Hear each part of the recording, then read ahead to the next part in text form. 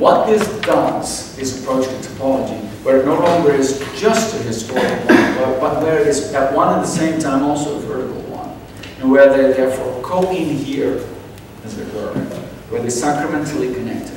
One implication of that is that the distinction sometimes made between typology and allegory essentially falls away. For typology isn't just a historical link any longer, according to Pusey.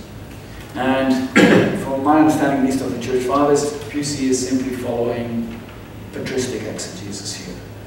To the Church Fathers as well, typology and allegory were one and the same thing. Why? Because the archetype of typology is at one and the same time the reality of allegorical exegesis. So what patristic allegory at least does is it doesn't just try to import something alien onto the historical realities, although that can of course be done, but that's not what patristic exegesis is about. What patristic exegesis tries to do is it takes Christ, the risen Lord, as a starting point, and it now asks the question, where do I see him already present in the old? Allegory, therefore, speaking other than, literally, right? Allegory is indeed speaking other than, but other only in the sense that the reality is always already present in. It is therefore Christological exegesis at heart. Was it influenced by Philonic exegesis? Was it influenced by Platonism? All of that? Absolutely, absolutely.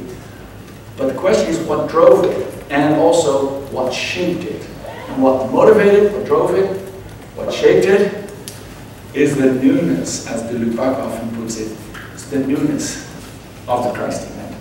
The Church Fathers always wanted to interpret Scripture, the Old Testament, the way that the New Testament itself interpreted Scripture.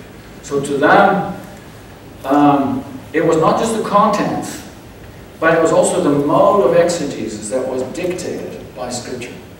And it seems to me that that takes Scripture seriously in a way that modern, strictly historical exegesis cannot do.